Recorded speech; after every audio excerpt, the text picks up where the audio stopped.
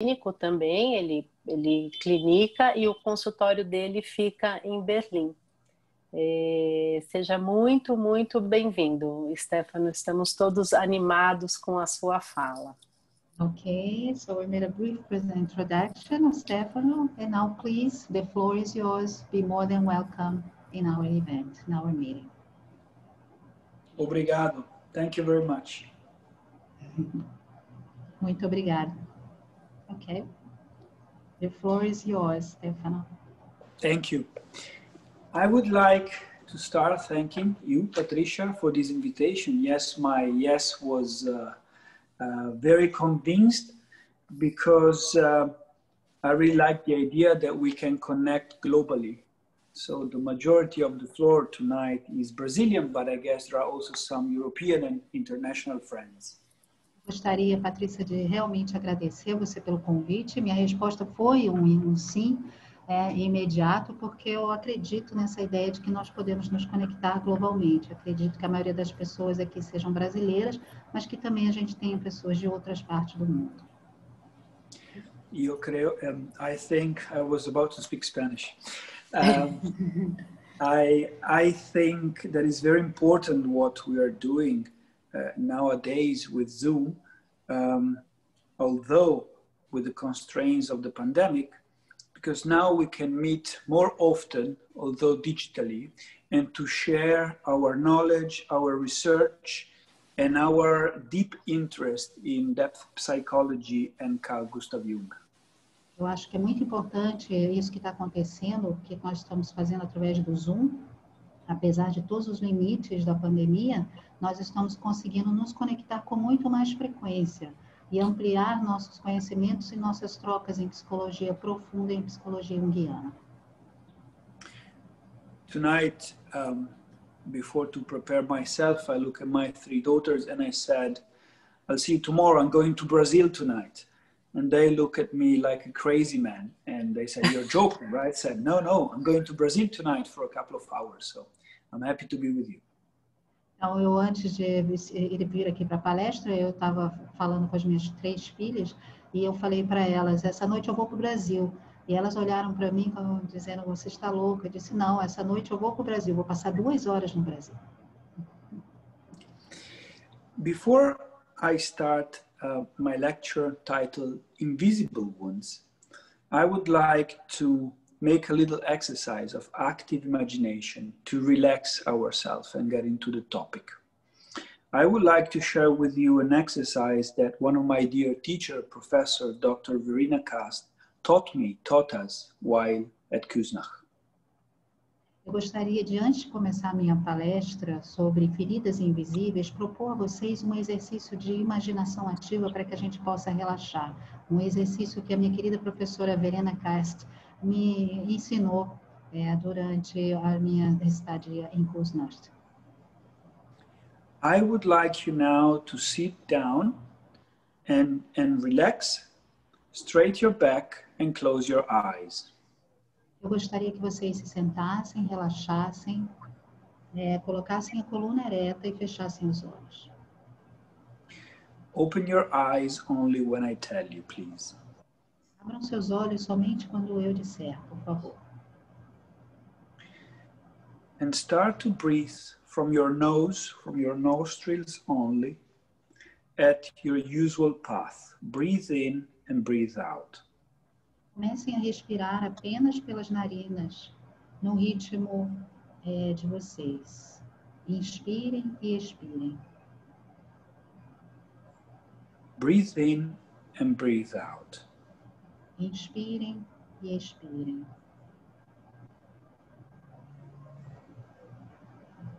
Imagine you are somewhere you like, a place you really, really like, where you feel good, where you feel safe and secure. Imaginem que vocês estão num lugar que vocês realmente gostam, onde vocês se sentem seguros, um lugar que vocês realmente gostam. Perhaps you're walking around this place and at some point you smell a very beautiful smell. It's bread. It's the smell of bread.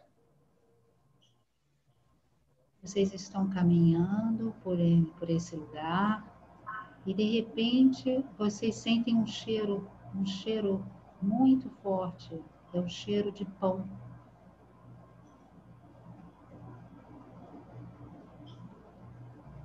After a bit, you hear music. A music coming from somewhere you don't really know, but it's a beautiful music.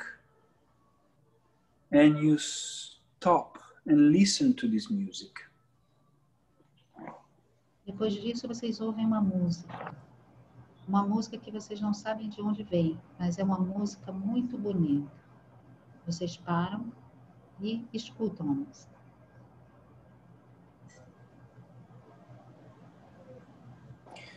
You like this music so much that you feel your body wants to dance. And you are dancing now. Você gosta tanto da música que você sente que o seu corpo está querendo dançar. Você está dançando agora.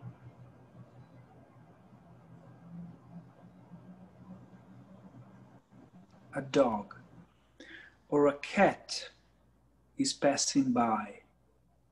This dog or this cat gets close to you and you touch the dog. You can feel the fur in your hands and it's very tender.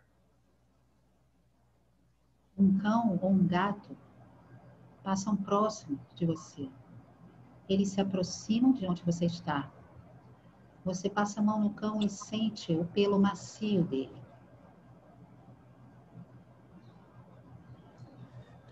Keep your eyes closed and connect with yourself, with your body, with your back, with your legs. Mantenham os olhos fechados e se conectem com o corpo, com a coluna, com as pernas, com os pés.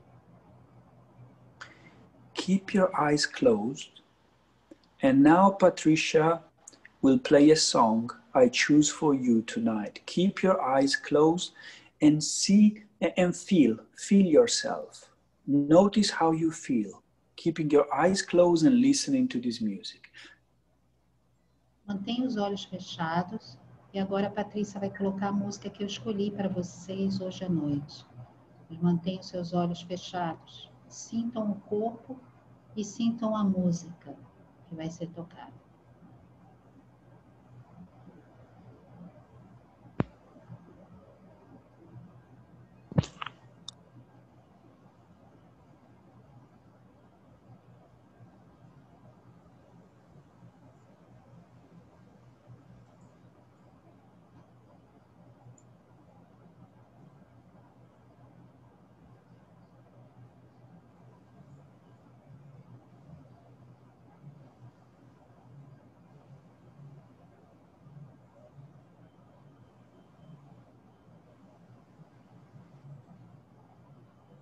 Do we have it?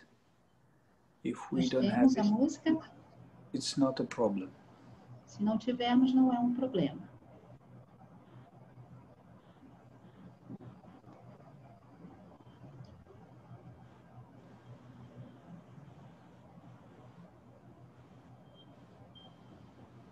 Okay, don't worry. Tudo bem, Now- não se preocupem.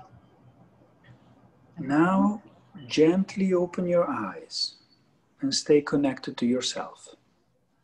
Agora, gentilmente, abram os olhos e continuem conectados com vocês mesmos. How do you feel? Como vocês se sentem? Perhaps you want to write down how you feel. Talvez vocês queiram escrever como vocês se sentem. Okay. Ok. Move your back, your head, Mexa a coluna, os ombros, a cabeça. drink a bit of water, Beba um pouco de água. and I will start. E eu vou começar. My paper tonight is titled Invisible Wounds, Few Reasons Why It's Mandatory to Provide Refugees with Psychological Support. Minha apresentação de hoje se chama Feridas Invisíveis. Algumas razões pelas quais é obrigatório oferecer apoio psicológico aos refugiados. I wrote this paper in 2016, 1 year after what was called, at least here in Europe, Refugee Welcome Campaign. Eu escrevi esse artigo em 2016, né? 1 ano depois do que aqui na Europa nós chamamos de campanha de boas-vindas aos refugiados. 4 years passed since that date, but the refugee campaign or the refugee crisis is still very big in Europe. And Tantos anos já se passaram, mas a crise dos refugiados continua grande na Europa. And only the pandemic, which started in February, March, took its place on the news. E apenas a pandemia parece que tomou o espaço dos jornais e dos noticiários.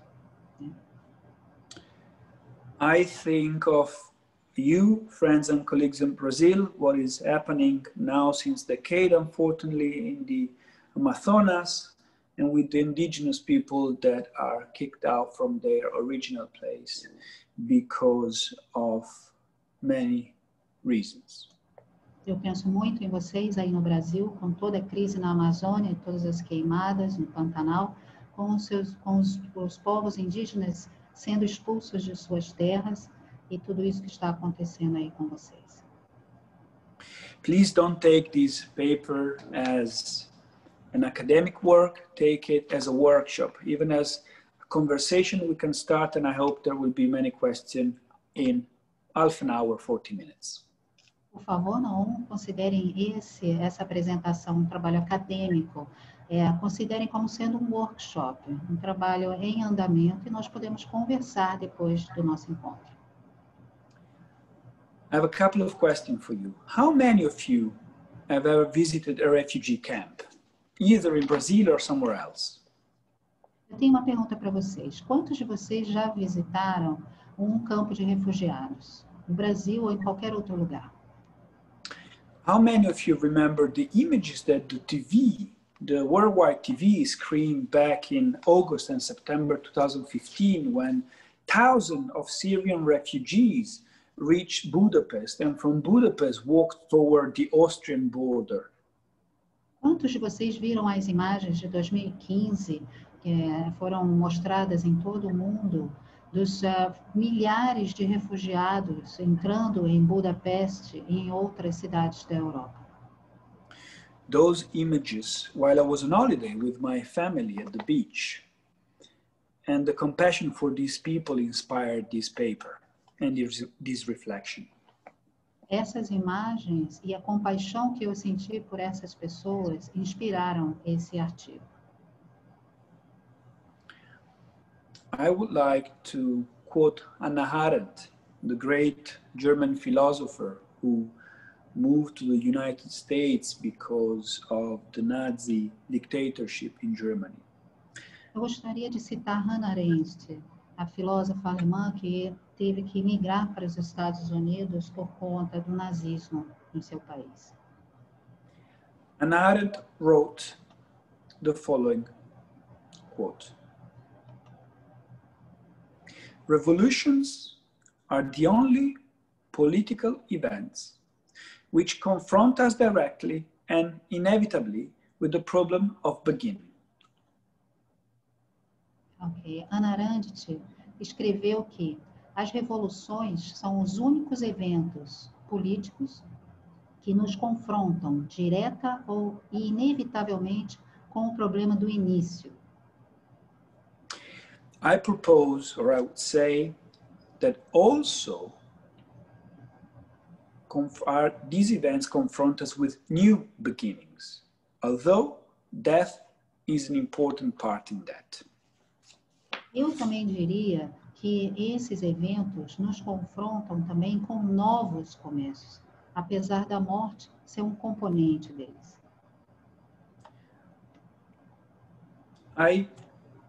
Before to dive into psychoanalysis, Jungian psychoanalysis, I studied sociology. but I had to run away from sociology because sociology couldn't give me all the answers because sociology doesn't include the unconscious. Antes de mergulhar na psicologia junguiana, eu estudei sociologia, mas a sociologia não me satisfazia de forma alguma, porque não me dava todas as respostas e nem sequer me apresentava ao inconsciente. Sociology often says that the word is out of joint. Ulrich Beck, a German sociologist, said so. Jürgen Habermas, one of the latest members of the Frankfurt School, also said so. The word is out of joint and has gone mad. Ele sempre diz, né, o filósofo alemão Huberman, sempre diz que o trabalho, the work or the word? The word, el mundo, el globo. Que o mundo é a nossa conexão e que nós realmente fazemos parte dele. Okay. Y el mundo está loco. E que o mundo está louco. I don't think so. I prefer to follow Agnes Heller. Agnes Heller was an Hungarian philosopher. She was Hannah Arendt teacher at the New School in New York. And she proposed, following Shakespeare, that time is out of joint. Sim. Eu prefiro seguir Agnes Heller, que diz que o tempo é louco, dentro dessa obra que inspirou também, ela foi professora de Hannah Arendt. Agnes Heller says, following Shakespeare, time is out of joint when reason and unreason are heterogeneous. Quando a razão é heterogênea, né, as razões e a razão é heterogênea, o tempo fica louco. When actors do not understand what they are doing and understand even less what others are doing or have done. Quando os atores não entendem o que eles estão falando, entendem menos ainda o que outros estão falando ou fazendo. I think these two little quotes from Agnes Heller and from Hannah Arendt are very important when looking at invisible wounds. Eu acho que essas duas citações de Hannah Arendt e Agnes Heller são muito importantes quando a gente fala de feridas invisíveis. One could ask, why thousands of Syrian refugees were stuck in Budapest and then in Vienna and then in Munich, and Europe didn't really know what to do?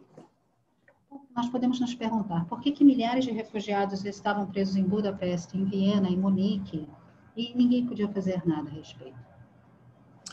Well, it is because the Syrian revolution, or the so-called Syrian revolution, erupted in early 2011 when rebels opposed Bashar al-Assad government. Isso porque a Revolução Síria estourou no início de 2011, quando rebeldes se opuseram ao governo de Assad. In June 2011, the formation of the Free Syrian Army in Syria triggered a civil war that devastated the country and created a mass flight, which forced the European Union and its member states to call in an emergency state. Em junho de 2011, a formação do Exército Sírio Livre na Síria desencadeou uma guerra civil que devastou o país e criou uma fuga em massa, obrigando a União Europeia e seus Estados-membros a declarar estado de emergência.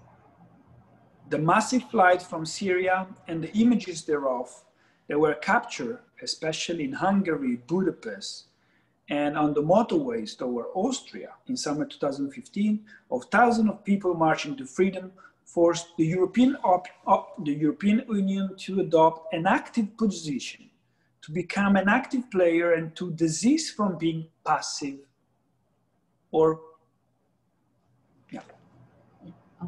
So, a fuga em massa da Síria e as imagens que foram capturadas, especialmente na Hungria e depois na Áustria, no verão de 2015, de milhares de pessoas marchando para a liberdade, forçaram a União Europeia a adotar uma posição ativa, a se tornar um player ativo e abandonar a posição passiva. Syrians fled their country to reach freedom, and to liberate themselves from the oppression of a brutal regime. Os sírios fugiram de seu país para alcançar a liberdade e se livrar da opressão de um regime brutal. In my opinion, this flight is comparable in history and mythologically to the flight of the people of Israel through the Red Sea, seeking the Promised Land. Em minha opinião, esta fuga é historicamente e mitologicamente comparável à fuga do povo de Israel através do Mar Vermelho em busca da Terra Prometida. We will come back to this Promised Land at the end. Nós vamos voltar para essa Terra Prometida no final. As some of you might remember, September 5th, 2015 marked the anniversary of the Refugee Welcome Initiative. Especially, I recall the images we watched from Munich train station when the first trains arrived from Austria and Germans went to greet the so-called refugees. Não sei se todos vocês lembram, mas em 5 de setembro de 2015, uma data importante na história recente da Alemanha e da Europa, anunciava-se como foi feita a campanha do Refugee Welcome, bem-vindos aos refugiados. Essa chegada dos refugiados da Áustria foi transmitido pela televisão da estação ferroviária de Munique e as imagens que emergiram estavam muito vivas. This was preceded few days or weeks earlier by a declaration from Angela Merkel, German Chancellor, saying that all Syrian refugees arriving in Germany could apply for asylum status. But this, as you might remember, was possibly preceded and followed by 2 other important events. Esse evento foi precedido por uma declaração de Angela Merkel de que abriria as portas a todos os refugiados que chegassem à Alemanha. No entanto, esta declaração foi possivelmente precedida e seguida por 2 outros eventos muito importantes. The first event involved Merkel herself, while the second happened during New Year's Eve 2015. O primeiro evento envolveu a chanceler Merkel, enquanto que o segundo ocorreu na véspera do Ano Novo de 2015. In spring 2015, during a Q&A TV show, Merkel said to a young Palestinian girl that she, her family, and possibly her friends might be deported in the future because Germany cannot welcome everybody. Em julho de 2015, durante um fórum para jovens que foi transmitido pela televisão alemã, Angela Merkel informou a uma jovem palestina que ela, sua família e possivelmente seus amigos poderiam ser deportados no futuro porque a Alemanha não podia receber a todos. She said firmly, because there are rules and rules have to be respected. Ela disse isso porque existem regras e regras que precisam ser respeitadas. The little girl started to cry live on TV. She got scared, more than scared. This became a big news locally and internationally. A menina ficou com medo, com tanto medo, que ela começou a chorar ao vivo na TV. Isso se tornou uma grande notícia local e internacional. Merkel didn't know how to react. She froze as she used to do at that time. She showed little empathy toward the girl. A chanceler Merkel não soube como reagir a princípio. Ela congelou, como ela costumava fazer bastante na época. Ela demonstrou pouca empatia. In my opinion, she got traumatized by her own words and action. Mas, em minha opinião, ela também ficou muito traumatizada com as suas próprias palavras e atitudes. And this trauma, is it a wound or an old scar? A new wound or an old scar? E esse trauma é uma nova ferida ou uma velha marca? And these, I propose, open an old wound and possibly brought her to claim all Syrian refugees are welcome. Na minha opinião, essas palavras abriram uma cicatriz, uma ferida antiga e fizeram com que ela, de certa forma, declarasse depois que estava abrindo as portas da Alemanha para todos os refugiados. The other moment I want to underline is the sexual assault that many women experience in Köln, in the city of Köln and the city of Munich during New Year's Eve 2015 by non-German citizens. Outro momento que eu quero sublinhar são as agressões sexuais sofridas por muitas mulheres em Köln e em Munique, na véspera do Ano Novo de 2015, por cidadãos não alemães. Is there a relationship between the refugee welcome campaign opening the borders and the sexual assault on New Year's Eve?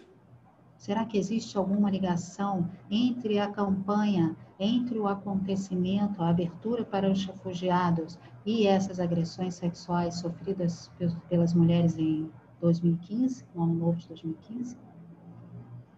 In both occasions, the media created a big fuss of it. É claro que em ambas ocasiões houve uma tempestade na mídia.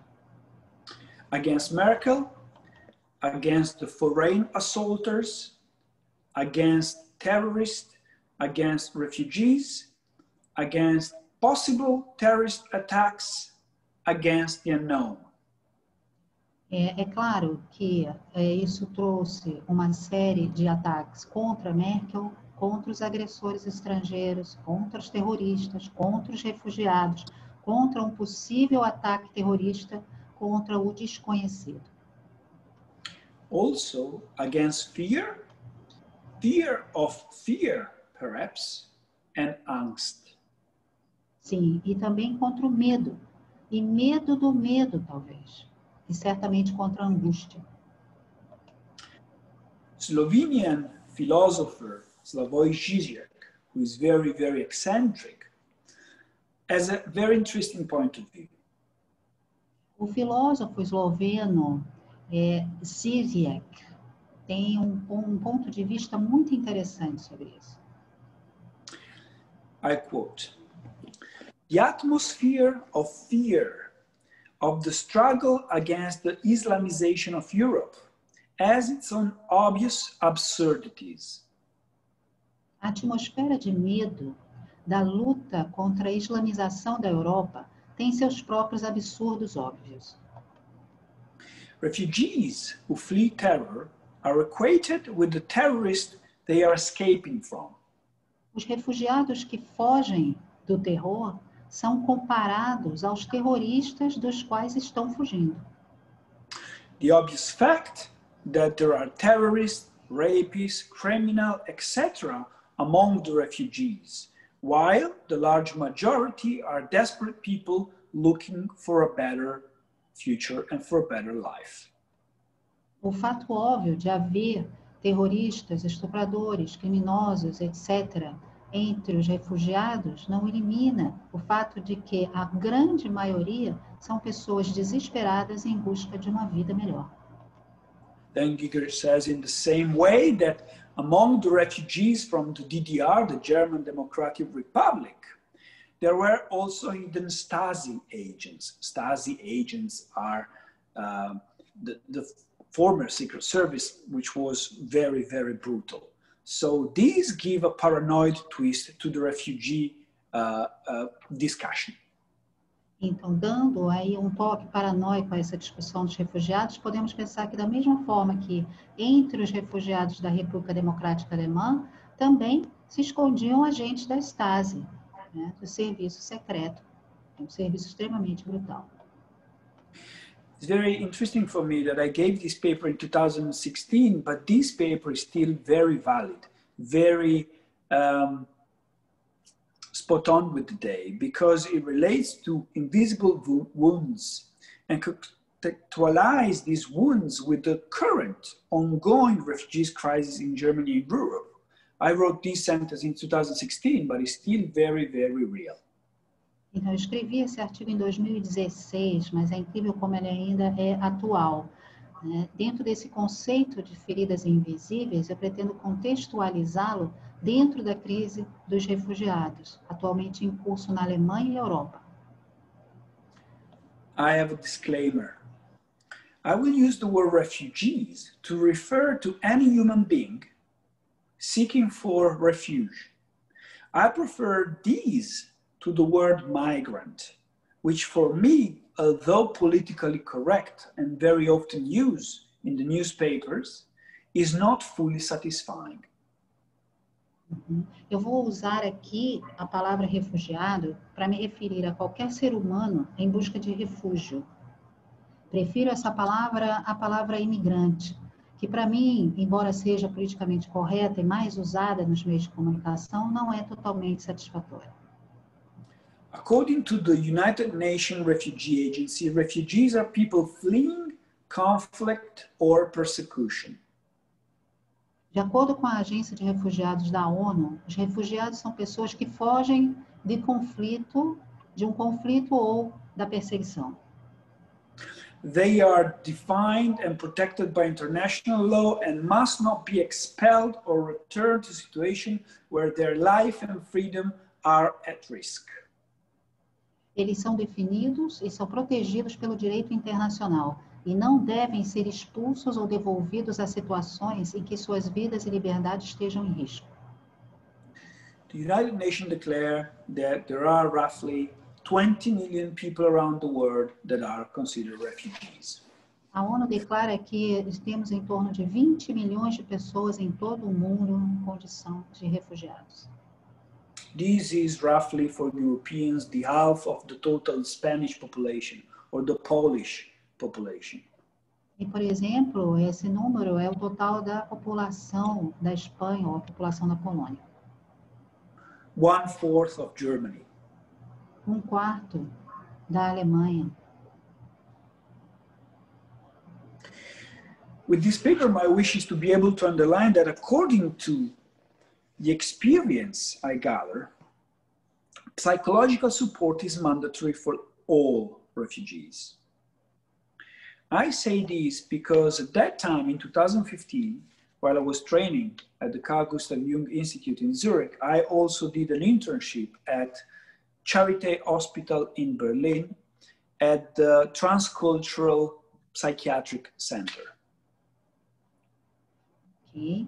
Então, com esse artigo, o meu desejo é poder sublinhar que, de acordo com a minha experiência de trabalho, né, com pacientes transculturais, nesse instituto onde eu fiz um estágio que se chama ZIP, né, Charité Universitas de Berlim, eu percebi que o apoio psicológico é obrigatório para todos os refugiados. I'm aware of the fact that to say that psychological support is mandatory for all refugees is like to claiming of having discovered hot water. Também estou ciente de que dizer que o apoio psicológico é obrigatório para todos os refugiados é como alegar ter descoberto água quente. But why is it too difficult to look into this properly and to build a plan to support refugees also from a psychological, if not psychosocial, perspective? Mas por que é tão difícil investigar esse assunto adequadamente? Por que é tão difícil construir e executar um plano concreto para apoiar os refugiados em uma perspectiva psicológica social? When I was at ZIP,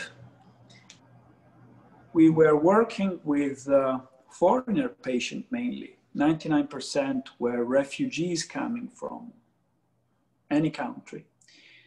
And there were so many that the authorities really didn't know how to handle them psychologically, and only the most urgent, most difficult cases were handed to hospitals and given support, merely medical support. Quando eu estava trabalhando na ZIP, 90% dos clientes, os pacientes com que eu trabalhava, eram pessoas estrangeiras. né? E alguns eram encaminhados para um atendimento psiquiátrico mais adequado, mas muitos não. There is no doubt the Germany model is successful. Not perfect, but successful when compared to other countries. Não há dúvida que o modelo da Alemanha é um modelo de sucesso, né? Não diria de sucesso, mas se comparado com os de outros países. Germany, within few days or weeks, was able to give a roof to almost all refugees, as well as food, little money, medical checkups, German classes, but limited access to psychological support. Em alguns dias, semanas, a Alemanha conseguiu dar um teto para quase todos os refugiados, assim como comida, um pouco de dinheiro, exames médicos. No entanto, eu afirmo que o apoio psicológico deveria ser obrigatório para todos. Therefore, I propose that psychological support is mandatory for all refugees because of the following reasons. Por conta das razões seguintes. Número 1. Refugees wish to reach freedom, therefore to reach a place in which to live their lives in a condition of freedom, not of compulsion. And, as quoted from Zizek, the large majority are desperate people looking for a better life. Os refugiados desejam alcançar a liberdade, assim chegar a um lugar onde viver suas vidas em uma condição de liberdade, não de compulsão. Ou citando de novo Zizek, um lugar onde eles possam realmente se realizar. 2. Refugees who once reached their destination, so-called promised land, experience the fact that it is not heaven. In fact, it is far from being heaven, and most of the time it is the opposite. Therefore, they face the most difficult moment in their journey to freedom. 2. Os refugiados que chegam uma vez ao seu destino, a terra prometida, experimentam o fato de que não é o paraíso. Na verdade, está longe de ser o paraíso, e na maioria das vezes é o contrário. Portanto, eles enfrentam um momento mais difícil em sua jornada para a liberdade. 3. Those refugees that manage to set their life in motion once more, having once attained the basic needs related to housing, work, and sanitation, as well as education for their children, are more likely to individualize what Ulrich Beck underlines, and not to individuate like Jung underlines. Número 3. Aqueles refugiados que conseguem colocar suas vidas em movimento mais uma vez, tendo uma vez atendido às necessidades básicas de segurança, moradia, trabalho e saúde, bem como educação para os filhos, eles têm maior probabilidade de se individualizar, como diria Beck, do que individuar, como diz Jung.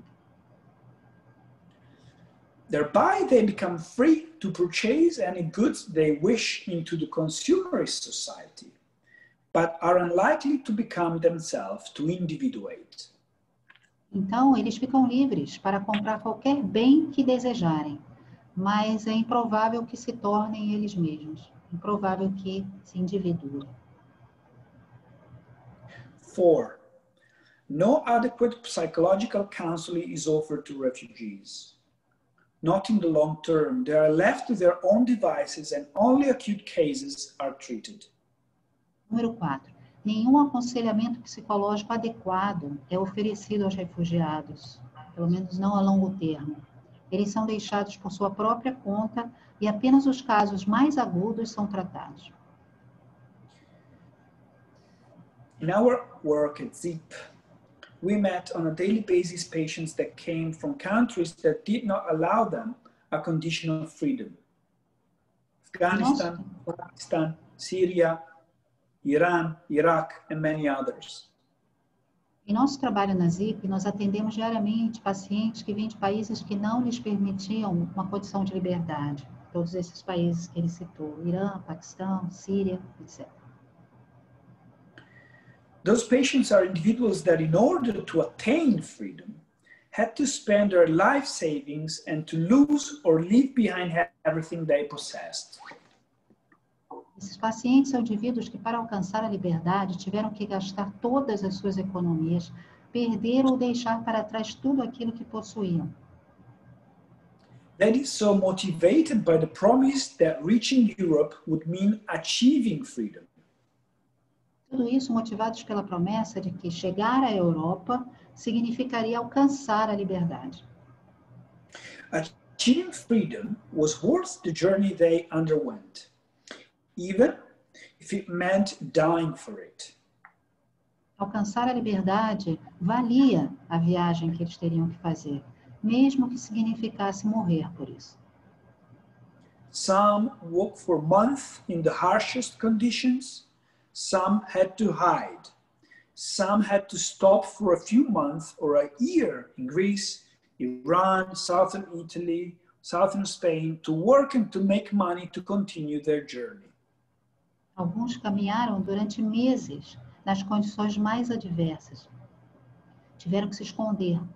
Tiveram que parar por alguns meses ou até um ano na Grécia, no Irã, no sul da Itália, no sul da Espanha, para trabalhar e ganhar dinheiro para continuar a viagem. Others embark on night sea journeys over the Mediterranean Sea. Others walk from Turkey or Greece to Slovenia, Austria, and then Germany.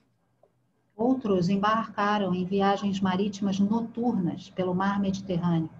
Outros caminharam da Turquia ou Grécia para a Eslovênia e Áustria e finalmente a Alemanha. They encountered many difficulties, but they had an objective: to reach Europe.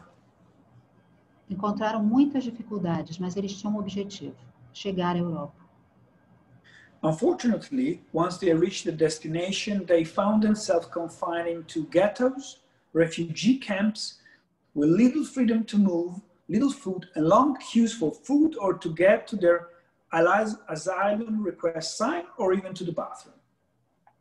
Infelizmente, uma vez que eles chegaram ao seu destino, eles se viram confinados em guetos, acampamentos, com pouca liberdade de locomoção, longas filas para obter comida, ter seus pedidos de asilo assinados ou até mesmo para ir ao banheiro. These refugee camps became somehow the land of the mafias, of the strongest, and here their illusion of freedom collapsed. Esses campos de refugiados se tornaram, de alguma forma, a terra das máfias, dos mais fortes, e aqui a ilusão deles de liberdade desmoronava. At night, the camps turned into the land of the nightmares, of the unconscious, of desperation, which is somehow contained during the day. À noite, esses campos transformavam-se na terra dos pesadelos, do inconsciente, do desespero, que são, de alguma forma, contidos durante o dia. When I entered the first refugee camp in 2015, of course, the first thing that reached my attention was a very strong smell. Quando eu entrei no primeiro campo de refugiados, em 2015, é claro que a primeira coisa que chamou minha atenção foi um cheiro fortíssimo.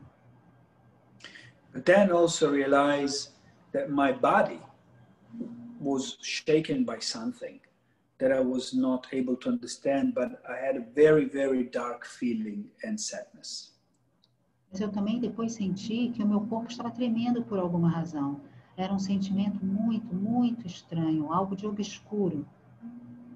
This feeling took me every time, every week actually, I was visiting that center.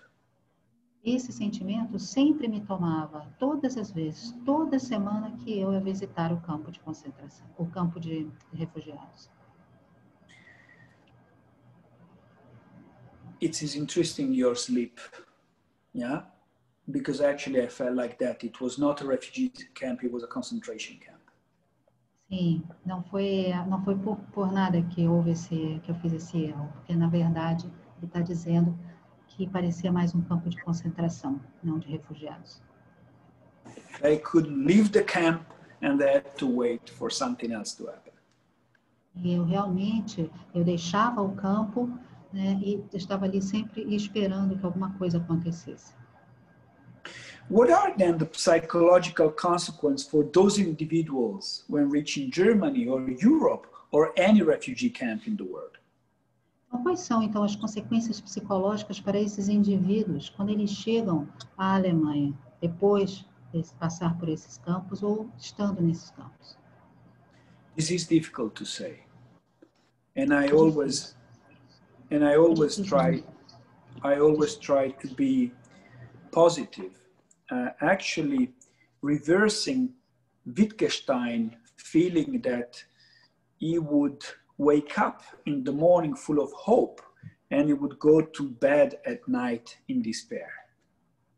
Eu acho difícil de determinar, mas eu posso citar aqui uma parte de Wittgenstein que diz que você iria acordar cheio de esperanças e dormir cheio de desespero.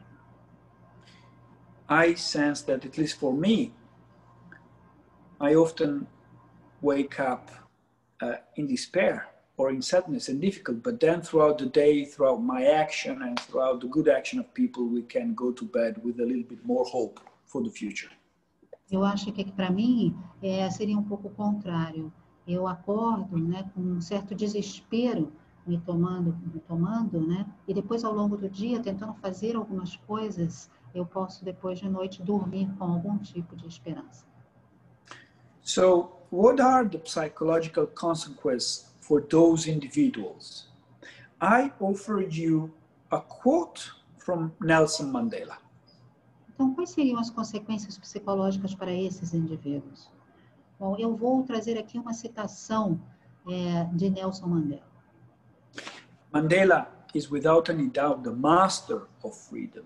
He was in prison almost 30 years and he survived in prison, I believe, because he knew that his moment would come one day when to help the liberation of his people. Sim, Mandela, para mim, é um mestre da liberdade. Ele passou 30 anos na prisão e eu acredito que a esperança dele vinha do fato de que um dia ele estaria em liberdade e poderia trabalhar pelo seu povo. Mandela said, Mandela disse, "The truth is that we are not yet free.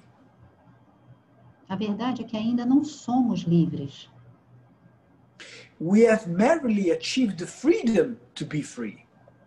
Nós meramente alcançamos a liberdade de sermos livres. The right not to be opposed. O direito de não nos retirarem esse direito. We have not taken the final step of our journey, but the first step on a longer, even more difficult road. Não completamos a etapa final da nossa jornada.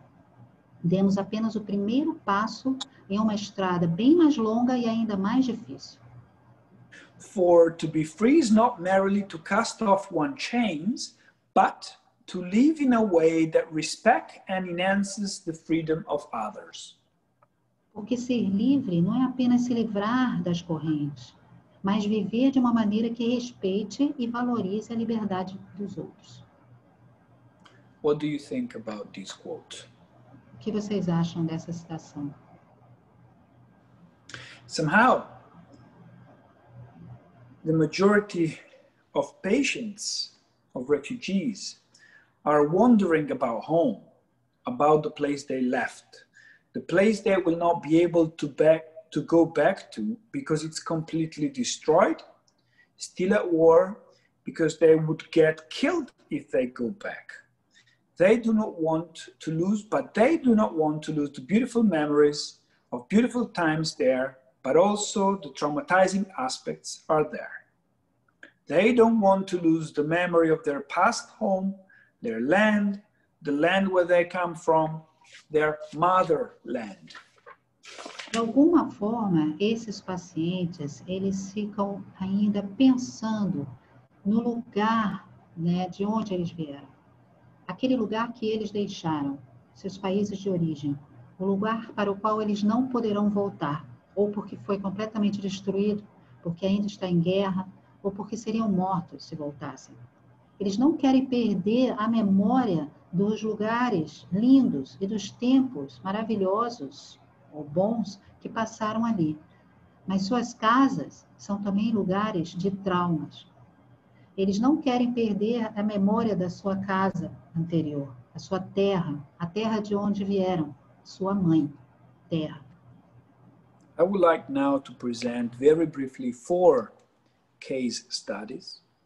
The first one is a female patient aged 21 who was unable to bear the condition she found herself in at the refugee camp, to which she and her husband were sent once they reached Berlin.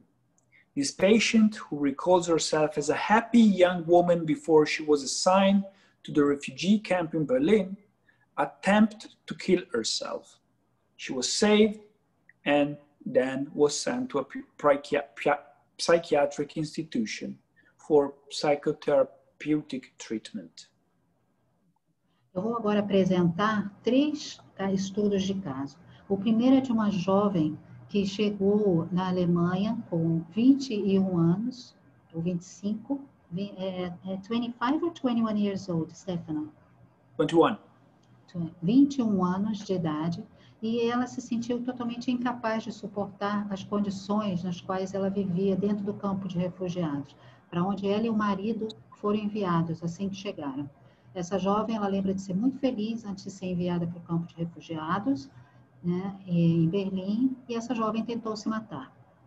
Ela não suportava mais ficar naquele espaço confinado horas. Ela não suportava ficar horas na fila, até mesmo para ir ao banheiro. Ela não suportava viver separada, mesmo dentro do mesmo campo do seu marido. Então, claro que ela foi salva e agora ela está passando por tratamento psiquiátrico e psicoterápico. A male patient, aged 28, who was then living in a small flat, not anymore in a camp, but he has no job, and he's trying his best not to self-harm himself when voices tell him to kill himself. In fact, he recounted, when this happened, he engaged in sport and the voices calmed down. Um jovem adulto agora, de 28 anos, que está morando no seu pequeno apartamento, não mais no acampamento, mas ele não tem emprego, não tem amigos, nem vida social. Ele está fazendo o possível para não se machucar, enquanto vozes lhe dizem para se matar. Na verdade, ele contou que quando acontece isso, ele pratica algum esporte e as vozes se acalmam. A male patient aged 19 who voluntarily called in a psychiatric institution to ask for psychological help since he was not feeling well. Although he was able to reach Berlin via Greece after years of flight, to gain official status as an asylum seeker in Germany, and to find a job as well as a flat in which to live. Agora um adolescente, 19 anos, do sexo masculino, que voluntariamente ligou para uma instituição psiquiátrica para pedir ajuda psicológica por não estar se sentindo bem. Apesar de ter conseguido chegar a Berlim, via Grécia, após anos de fuga, conseguido obter o status oficial como solicitante de asilo na Alemanha e apesar de ter encontrado um emprego, bem como um apartamento para morar. Their statement in this condition is somehow like, and now? A declaração dele nessa condição é algo do tipo, e agora? Now that I have the papers to stay here, what? Now that I have a flat, what? Now that I have a job, what? It looks like they're looking for a new purpose, but it's very difficult to find a purpose in that situation. Agora que eu tenho aqui meus documentos em ordem, o que eu vou fazer? Agora que eu tenho um apartamento, o que eu vou fazer? Agora que eu tenho um emprego, o que eu vou fazer? Agora que eu estou aqui, o que eu vou fazer? E parece que ele está procurando um propósito. I would like to share now a 4th clinical case of a young man. His age was 25 or 26, and actually was responding very positively to the group we created, the group to give psychological support through a dream matrix. This is what we used to do every week. My colleague Sanja Odzic and I were visiting a refugee camp, and we're offering refugees or the guest, which I prefer to call guest of this institution, to join our dream group. We would start every session with a little breathe, meditation, and then sharing dreams. Agora eu vou falar também de um quarto caso, de um paciente de 25 anos, que ele faz parte do grupo de trabalho que nós fazemos, trabalho de grupo, onde nós trabalhamos os sonhos, né? As pessoas todas as vezes trazem um sonho para esses encontros. Começamos sempre pedindo para as pessoas para iniciarem a sessão com uma breve meditação. After the meditation, we ask each individual to be with themselves alone and to take some pencils, pen, color, and paint whatever came to their mind. Depois da meditação, nós pedimos às pessoas para ficarem sozinhas, pegarem lápis, papel, lápis de cor, caneta, o que eles quiserem, ficarem sozinhos. This patient painted a big car, a big German car, solid, beautiful, strong, and painted in front of the car a little boy. Esse paciente, ele pintou um grande carro, sólido, bonito, um grande carro alemão. E ao lado desse carro, um menino. When then, during the session, it was his turn, he didn't talk so much about a dream, but we asked him about this picture. He said, this picture is my dream. It's my dream to become a mechanic in Germany for an automotive company. E aí ele não trabalhou tanto com o sonho, ele trabalhou com essa imagem. Nós perguntamos para ele o que era essa imagem. Ele falou, esse é o meu sonho. Meu sonho é ser um mecânico dentro de uma companhia automobilística alemã. Every time after these group meetings, my colleague and I gather together to exchange feeling and actually to write a report about these patients. Toda vez depois desses encontros, toda vez depois desses encontros, eu e os meus colegas, nós nos reunimos para escrever um relatório sobre eles. In that case, we both felt that painting was actually not the explanation of his dream, but actually was telling of a possible suicidal wish, unconscious suicidal wish. E, na verdade, todos nós sentimos que aquela imagem não necessariamente estaria representando o seu sonho, mas sim uma imagem suicida. We decided to immediately go downstairs into the psychologist's office and share our feelings and ask to keep a special eye on this person. E nós fomos rapidamente até o escritório da pessoa responsável, do psicólogo responsável, e solicitamos que eles monitorassem de perto esse paciente. The following week, we gathered again for the group and this person was not there. Na semana seguinte, nós nos reunimos de novo e essa pessoa não estava lá.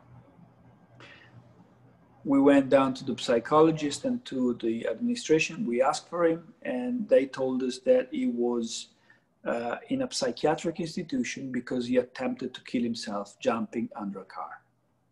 E nós, então, soubemos, através deles, que o rapaz estava em uma instituição psiquiátrica porque ele tinha tentado suicídio se jogando na frente de um carro. Unfortunately, our intuition was correct. Infelizmente, nossa intuição estava correta. Fortunately, nothing bad happened. Mas, felizmente, nada de pior aconteceu. Because the car stopped and then this man could get the help he was asking for. Porque o carro freou a tempo e esse homem conseguiu a ajuda que ele estava precisando. It is only when keeping these cases in mind, and possibly many others, that I claim that refugees need to be supported with psychological counseling as soon as they reach their host country. Therefore, I would like to use these cases as a basis to recommend the possible following policy. Por conta desses casos e de outros que nós vimos, que nós acreditamos que o acompanhamento psicológico é algo de fundamental para os refugiados. 1. To prevent possible suicidal syndrome. Primeiro, por essas razões. Primeiro, para prevenir possíveis suicídios. 2. To treat post-traumatic stress disorders and other syndromes. 2. Para tratar a síndrome pós-traumática e outras síndromes. To support refugees in the process of adaptation, not integration. Adaptation to their new home, new country. Para apoiar os refugiados no processo de adaptação, não de integração, mas de adaptação a essa nova realidade. To support refugees in understanding that they are not alone, but that thousands of people are in a similar condition, thereby to support refugees in their search for freedom, material first and absolute later on, and also perhaps to reach a sense of serenity, particularly because it is so easy to confuse the pursuit of happiness with the pursuit of freedom. E também para dar apoio a eles na chegada disso, para que eles possam também sentir ter um sentimento de pertencimento, de não somente obter as questões materiais, mas também de pertencer, né, nessa busca não somente pela liberdade, mas também pelo autoconhecimento.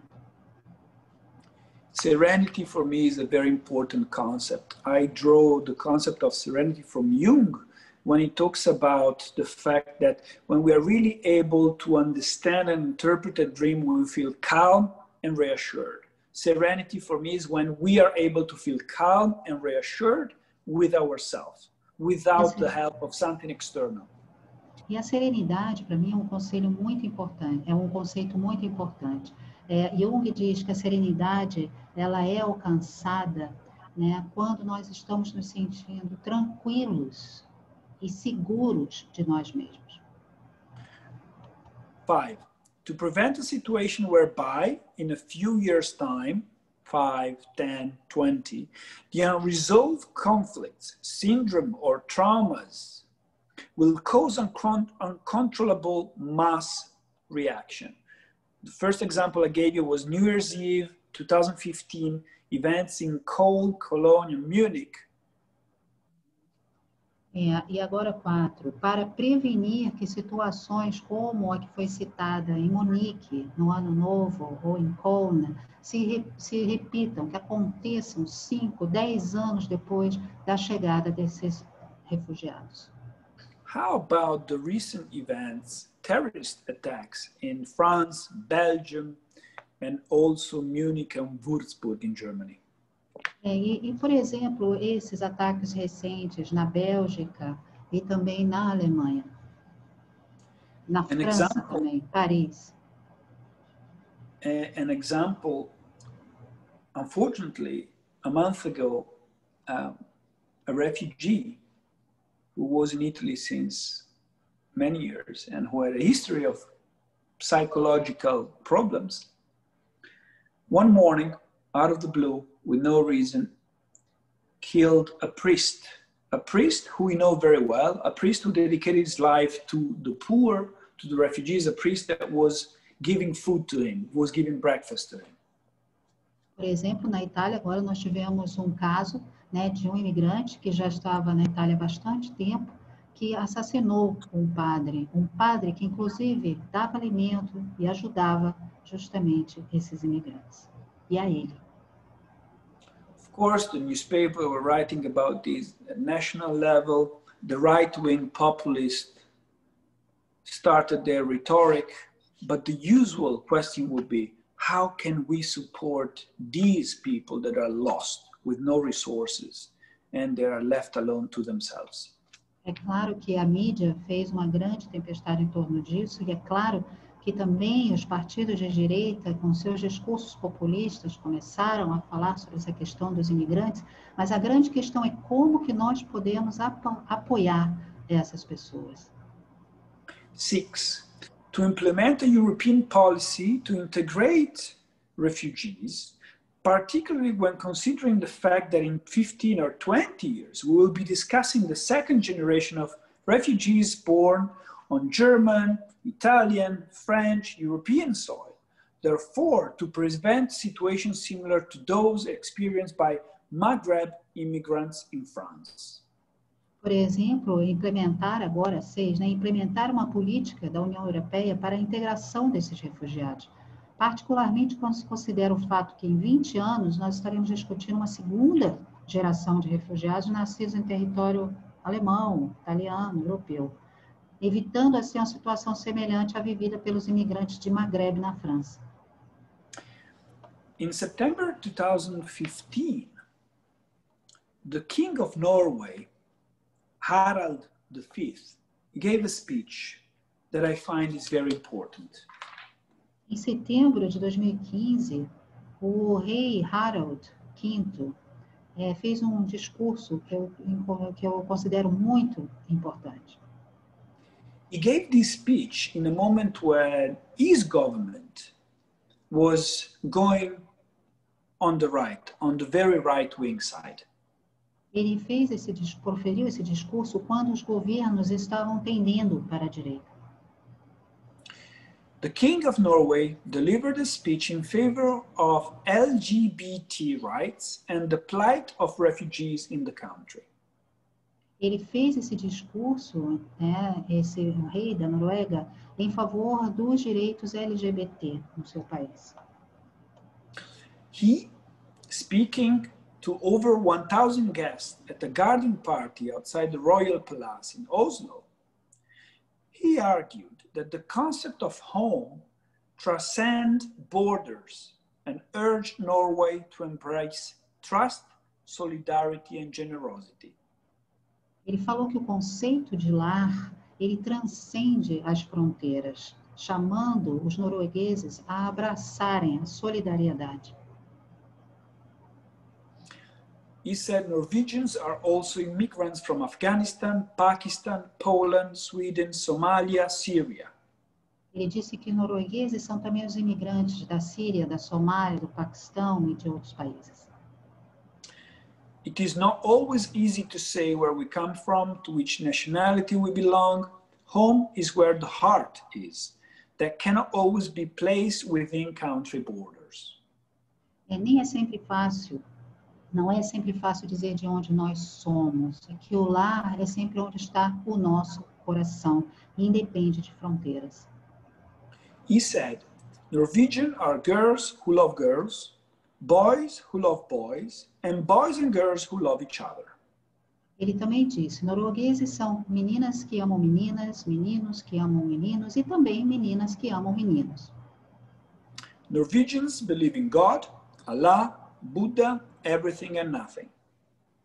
Os noruegueses acreditam em Deus, Alá, Buda, tudo e nada. He concluded saying, my biggest hope for Norway is that we will manage to take care of each other, that we can build this country further on trust, solidarity and generosity. Minha esperança para a Noruega é que nós possamos construir nosso país com confiança, solidariedade e amor. It would be nice if Europe of the world or the world actually would follow his ideas, trust, solidarity and generosity. Confiança, solidariedade e generosidade. Seria interessante que o mundo seguisse essas palavras. The job of mental health professionals to support refugees at this critical phase of their lives is to allow them to realize their courage in casting off their chains, as Nelson Mandela said, but to show them that they are only at the beginning of their road to freedom. Então, o trabalho dos profissionais de saúde mental seria apoiar esses refugiados nessa fase crítica de suas vidas, permitindo que eles percebam sua coragem em libertar-se das correntes, como Nelson Mandela disse, e também mostrar a eles que eles estão apenas no início do seu caminho para a liberdade. Also, once the therapy advances, it is also necessary to help them to understand that it is necessary to give up the utilitarian attitude of conscious planning in order to make way for the inner growth of personality. Também esse trabalho psicológico seria interessante mostrar para eles que é preciso entender que é necessário abandonar a atitude utilitária de planejamento consciente para dar lugar ao crescimento interior da personalidade. Otherwise, they will become merely free to purchase goods in a capitalist society, and what has happened in Russia since 1991, and generally in Eastern Europe since the early 90s, will happen to them. Caso contrário, eles vão ficar livres apenas para entrar no mercado de trabalho e comprar bens. O que aconteceu na Rússia desde de 91 e que geralmente acontece na Europa Oriental desde 1989 e 90. Vai acabar acontecendo com eles. 4. There is the danger that they will engage in a desperate dash once freedom of movement and speech has been acquired to climb Maslow's pyramid as quickly as possible, jumping from the second step, safety, to the fifth, self-realization, bypassing affiliation and recognition and making of self-realization the only goal in life. Portanto, o perigo é que eles se envolvam em uma corrida desesperada. Uma vez que eles adquiram a liberdade de movimento, de fala, para escalar a pirâmide de Maslow o mais rápido possível, saltando do segundo degrau, segurança, para o quinto, autorrealização, contornando a afiliação e o reconhecimento e fazendo da autorrealização um único objetivo na vida. Moreover, we should seriously ask ourselves why so many young citizens, preferably adapted in their lives until a certain point of their life, especially if looking at the second and third generation in France, suddenly radicalized to the point to embrace hate and the desperate call of seditious religious leader. Is this compensation? Perhaps. Perhaps not. And a profound consideration is worth here. Além disso, nós devemos também nos perguntar seriamente por que tantos jovens perfeitamente adaptados em suas vidas, até certo ponto, né? Especialmente se examinarmos a segunda e terceira gerações de imigrantes na França, por que esses jovens se radicalizam? A ponto de abraçar o ódio e o chamado de líderes religiosos sediciosos. Isso é uma compensação? Talvez sim, talvez não. A consideração profunda é válida e necessária. I want to look now at the dichotomy between material freedom and what I call absolute freedom. Eu gostaria agora de fazer um paralelo entre o que eu chamo de liberdade material e liberdade absoluta.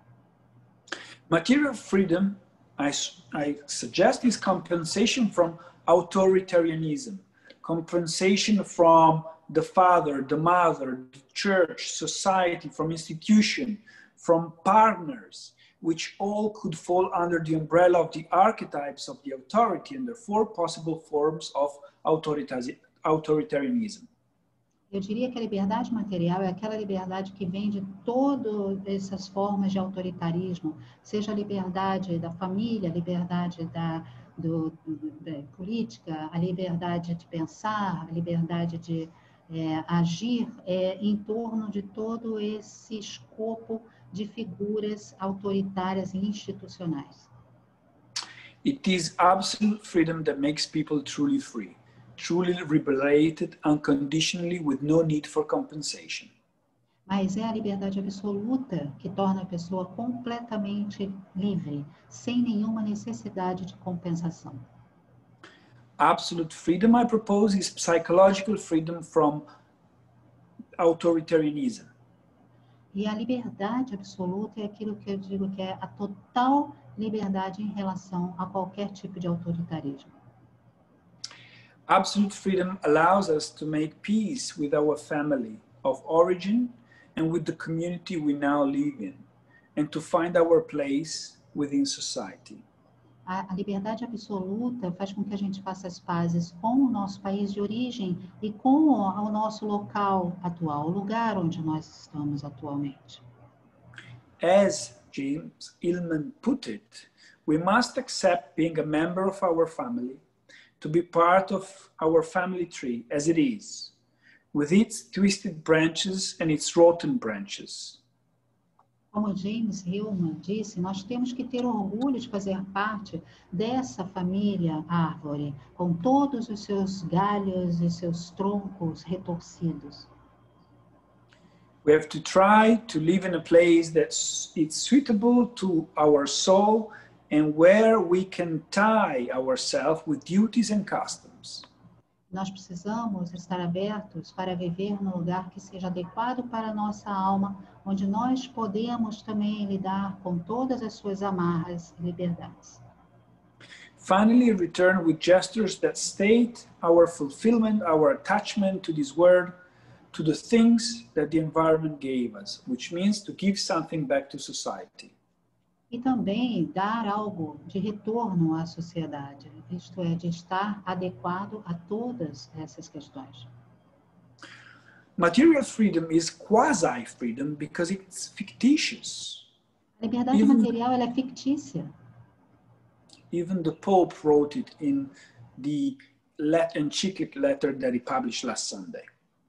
Até o Papa citou isso na carta que ele leu no último domingo. Material freedom is quasi-freedom, fictitious, projected, and constellated by complexes. A liberdade material ela é fictícia e constelada por complexos. Projetada e constelada por complexos. We can say and do whatever we want in what sociology calls late or second modernity, but this is not absolute freedom.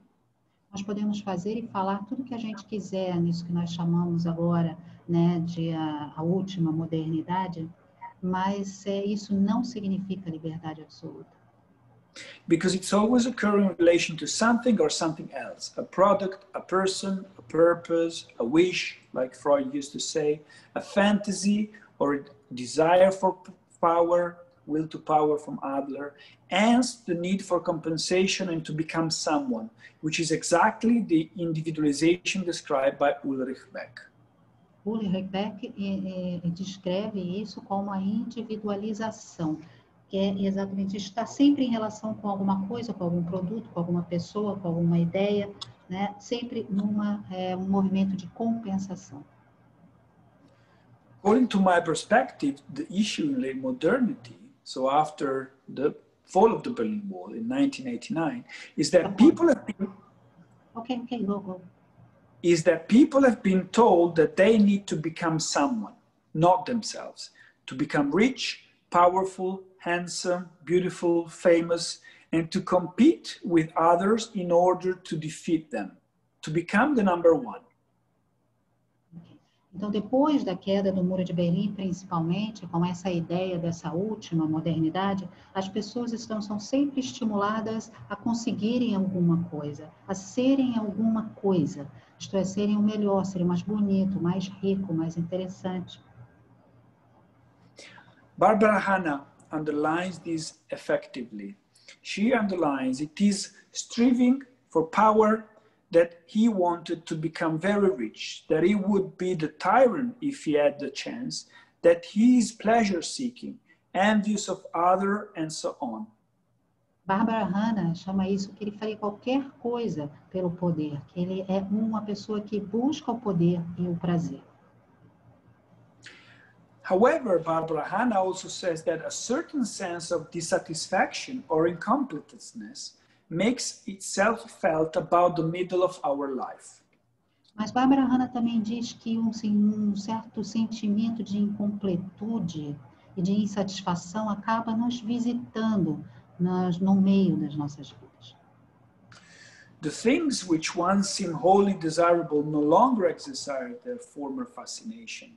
From this point, people have two options: to look within or to become please. To become? To become nihilist and individualize. Ok? Então, as pessoas só têm duas opções quando isso acontece, quando as coisas começam a não fazer mais sentido. Ou olhar para dentro, ou se tornar nihilista. Now, I want to come back to the biblical and mythological concept of the Promised Land. Bom, agora eu queria voltar para o conceito bíblico e mitológico da Terra Prometida. Erich Fromm, German sociologist and psychoanalyst who, within the Frankfurt School, ran away from Freud dogma. Erich Fromm, que é um sociólogo e um psicanalista alemão, que dentro da escola de Frankfurt, ele de certa forma fugiu dos dogmas freudianos. And proposed an analytical social psychology. Ele propôs a psicologia social analítica. Wrote about the Promised Land. Escreveu sobre a Terra Prometida.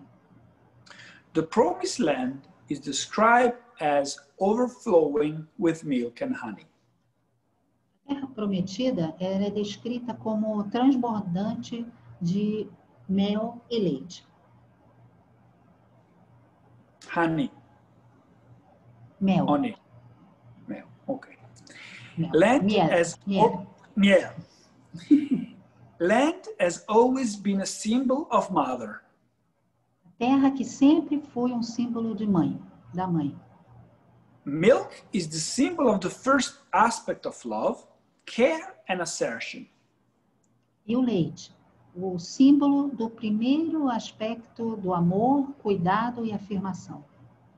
Honey symbolizes the sweetness of life, the love for it, and the happiness of feeling alive. O mel simbolizando a doçura da vida, o amor por ela e a felicidade de se sentir vivo. Fromm underlines that most mothers O Fromm também sublinha que a maioria das mães, and I would say contextualizing today, mothers of whatever sex and gender, as Andrew Samuels claim, e eu contextualizaria hoje mães de qualquer sexo e gênero, como afirma Andrew Samuels. Most mothers are able to give milk, but but only a minority are able to give honey. A maioria das mães pode dar leite, mas apenas uma minoria delas pode dar mel. In order to give milk, a mom must not only be a good mother, but a happy mother, and not all succeed. Para dar leite, a mãe não deve ser apenas uma boa mãe, mas uma mãe feliz, e nem todas são bem-sucedidas nisso. The love of the mother for life is contagious, as well as her anxiety. O amor da mãe pela vida é contagioso, assim como a sua ansiedade. Both states of mind have a profound effect on the personality of the child. E ambos os estados mentais têm um profundo efeito na personalidade da criança. It is very easy to detect those children and also adults who received only milk and those who receive milk and honey. É muito fácil perceber aquelas crianças e também adultos que receberam apenas leite e aquelas que receberam leite e mel. Now, to clear me from any possible misunderstanding, for me it's very important to underline that when we talk of mother, mother is of whatever sex and gender. Sim, para clarear qualquer tipo de mal-entendido, quando falamos de mãe, estou falando de mãe de qualquer sexo e gênero.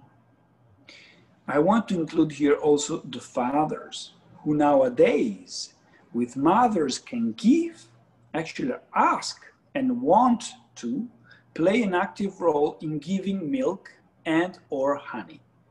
E quero falar aqui também dos pais, que hoje em dia, na impossibilidade, ou junto com as mães, também, né, oferecerem e darem leite e talvez mel.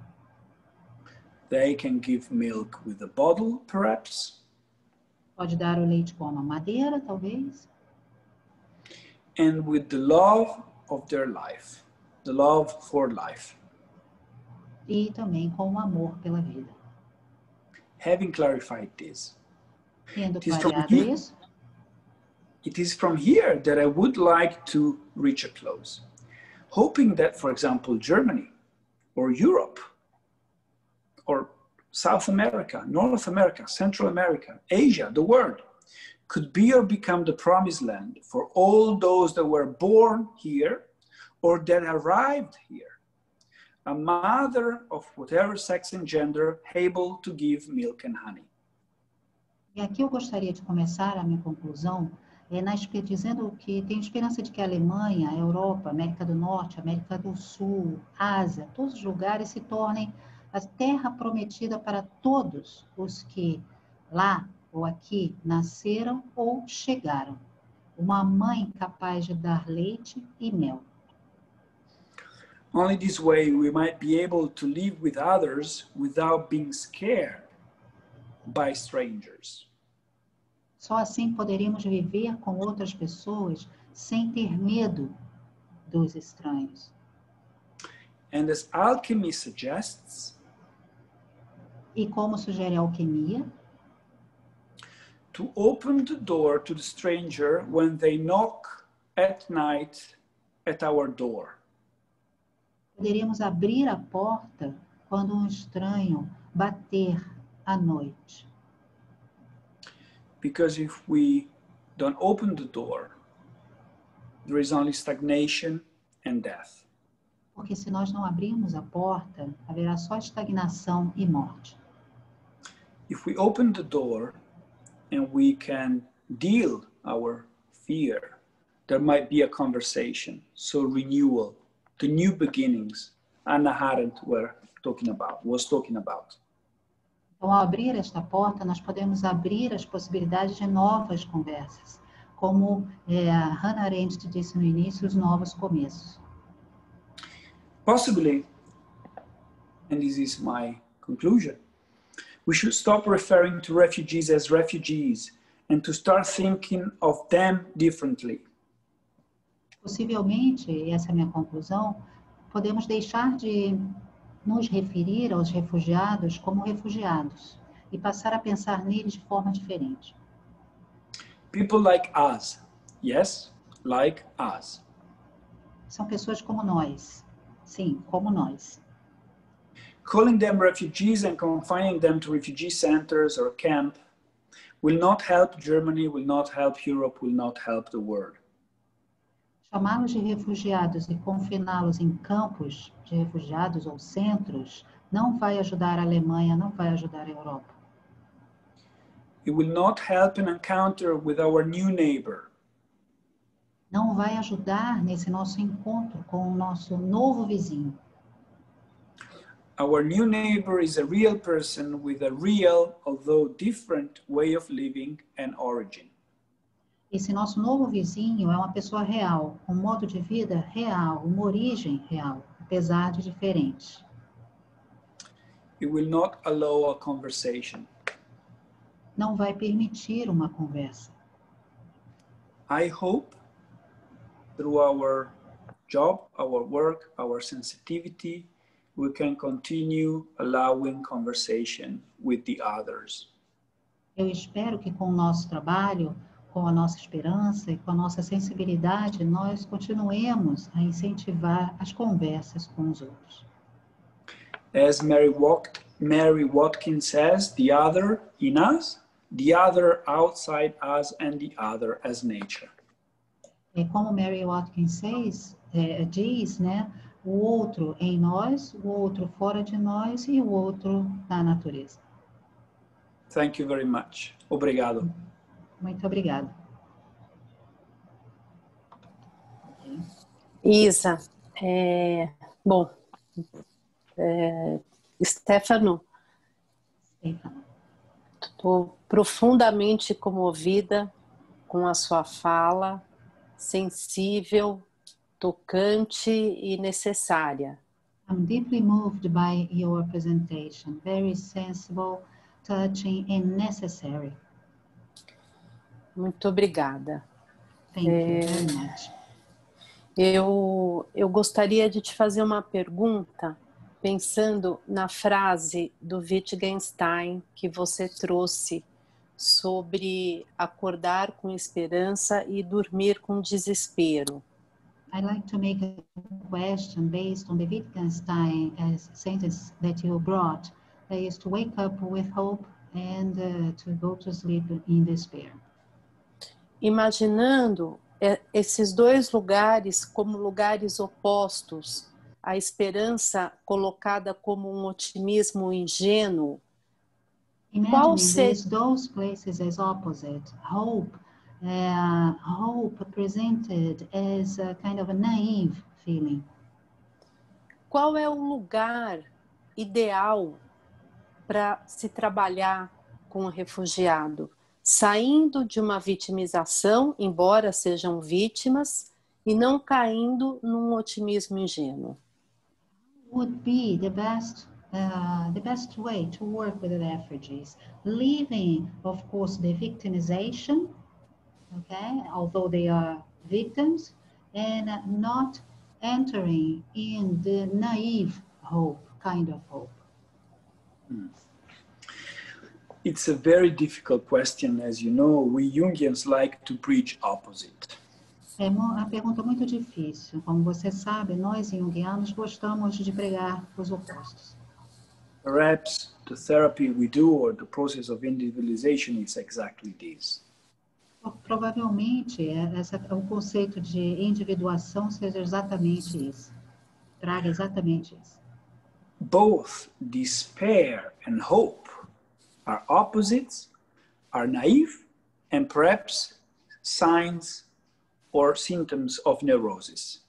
Desespero e esperança são ambos, né, ingênuos e talvez sinais de uma neurose. In my work with refugees since now a few years, no meu trabalho com os refugiados nos últimos anos, I never felt or approached them as refugees. Eu nunca me senti em relação a eles ou abordei nenhum deles como refugiados.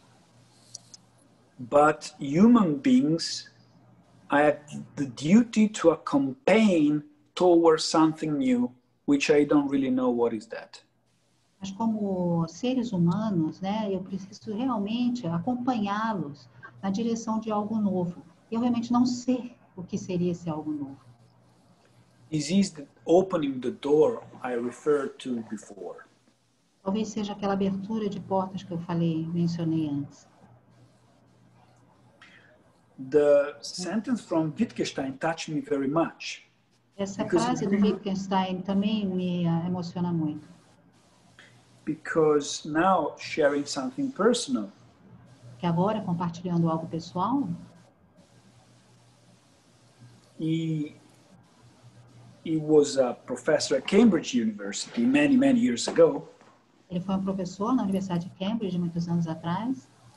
And the myth about his story says that every night he was knocking at the door of Bertrand Russell.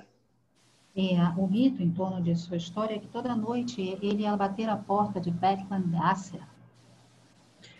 And that Bertrand Russell would open the door and talk to him until the morning, so to stop him from killing himself. Ok, obrigada, Clarissa. E Bertrand Russell, ele abriria a porta e ficaria ali conversando com ele a noite toda. When I was a student at Cambridge, I went through possibly the most difficult year of my life, a deep depression. And to wake up every morning was really to wake up in despair, feeling I didn't belong there. Quando eu estava estudando em Cambridge, talvez eu tenha tido o meu ano mais difícil. Entrei numa depressão muito profunda. Para mim, acordar toda manhã era realmente acordar em desespero.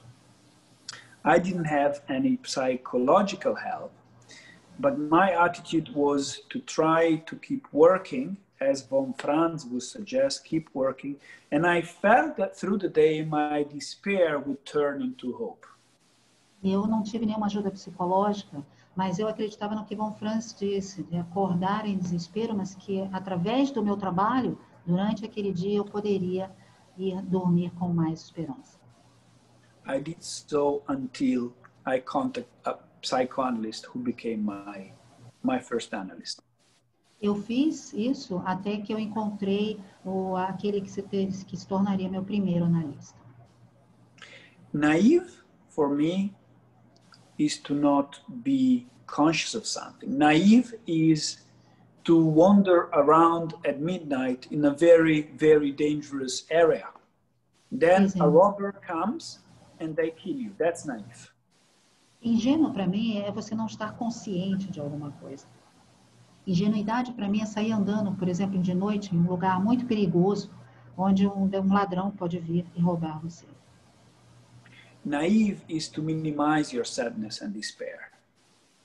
Ser ingênuo é minimizar a sua tristeza e o seu desespero. And to not be aware of the difference between fate E não ser consciente da diferença entre destino and providence. E providência.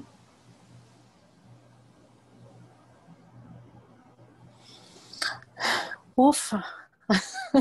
Ok. Vamos abrir para as perguntas, né? A gente tem 15 minutos. Quem quiser pode fazer a sua pergunta para o Stefano. Now we're going to open for questions, okay, Stefano? So, would you like to make a question? A Clarissa disse que perdeu a última frase. Ok. Ele falou que not to be aware of the difference between fate, destino e providência, Clarissa. Okay, it's because Clarissa said that she missed the last word of your last sentence, so I told her. The difference between, if we follow Shakespeare, the difference between fate and providence is that providence is God willing, Deo concedente. There is something bigger than us. Fate is, it just happened, you know. It's more pace, it's more... Destino e providência, que como Shakespeare diz, né?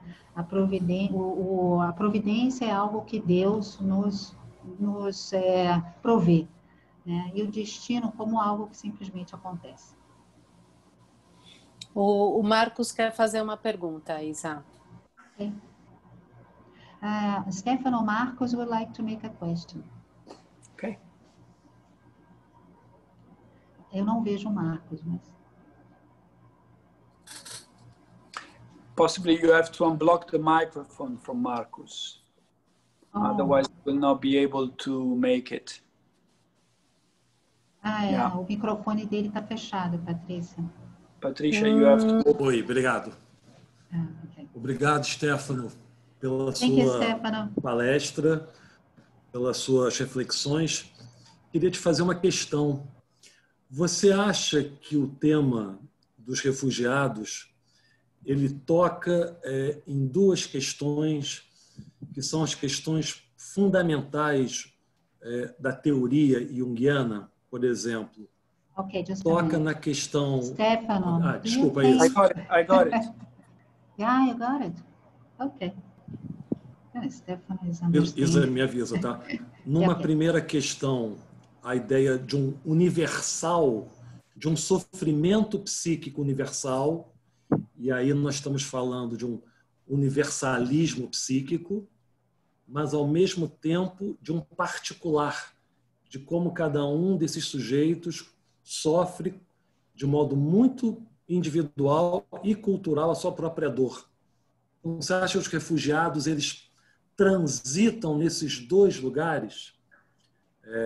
E só para arrematar, é nesse lugar histórico, atual, político, que seguindo um pouco as ideias do Wolfgang Gigrich, é nesse lugar onde a alma está hoje? Okay, Stefano, do you get everything? Not the part of Gigerich. What did Gigerich say?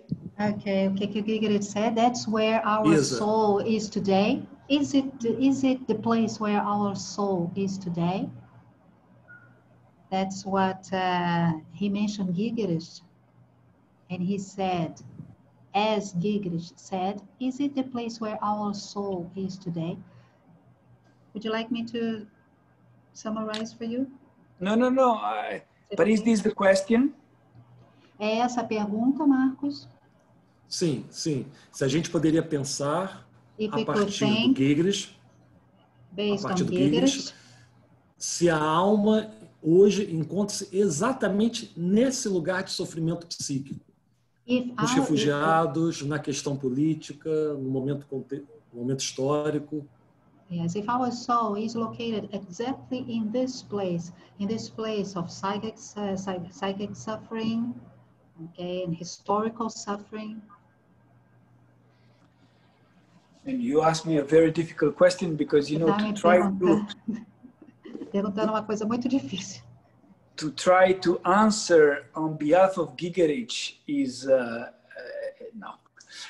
Tentar responder em nome de Gigerich, não, é muito difícil. But he was my clinical supervisor until very recently. So I Ele foi meu supervisor clínico até muito recentemente. I take this opportunity to thank him because I really learned very much of what I know, my approach to dreams and my approach to patients. E eu gostaria de acolher a oportunidade para até agradecê-lo, porque ele realmente é responsável por tudo que eu sei na minha abordagem com os pacientes e com sonhos. What I learned from him is to follow the process. O que eu aprendi com ele é de seguir o processo. And to take the dream very seriously. E levar os sonhos muito a sério. What I really enjoyed from him is a very different approach than the one I learned at Zurich. E realmente a abordagem com ele foi muito diferente daquela que eu aprendi, por exemplo, em Zurich. In Zurich or clinical psychology, you always look at the anamnesis, you always look at the contextual story of the patient. Dentro de Zurich ou da psicologia clínica, você sempre olha para a anamnese, você sempre olha para o histórico do paciente, o contexto histórico-social do paciente. In supervision, he took the dream and he didn't ask question about the patient. When I was telling, yeah, but the patient said, or the association, he said, let's look at the dream. Eu sempre levava o sonho para a supervisão e ele realmente não me perguntava nada do paciente. Eu dizia, o paciente disse, o paciente fez essa associação e ele falava, não, vamos olhar para o sonho. Therefore, to answer you in a way that is my way, Carpani would say, the dream is the soul. Então, para responder a você, do meu modo, no modo do Carpani, eu diria que o sonho é a alma. And the soul is the dream. E a alma é o sonho. Then, that's why I wanted to start with Agnes Heller. Por isso que eu queria começar com Agnes Heller. And to criticize sociology, because sociology has great difficulties to look at the soul. E também eu comecei criticando a sociologia, porque a sociologia tem muitas dificuldades em olhar para a alma. Many sociologists try to look and use psychoanalysis. Por exemplo, muitos sociólogos tentam ter um olhar através da psicanálise. But they are not psychoanalysts, trained psychoanalysts who went a training analysis. Mas eles não são psicanalistas, não são treinados para tal. So they can learn from books, but they cannot learn from interpretation through what we do as psychoanalysts. Então eles podem aprender com os livros, mas eles não podem aprender através da interpretação, através daquilo que nós fazemos com a psicanálise. It's very difficult, and now quoting Gigerich, that they didn't descend down and stay down into the unconscious, into the water. I remember so many times you underline the water, the need to go down to the center and stay there long enough so that the soul would develop.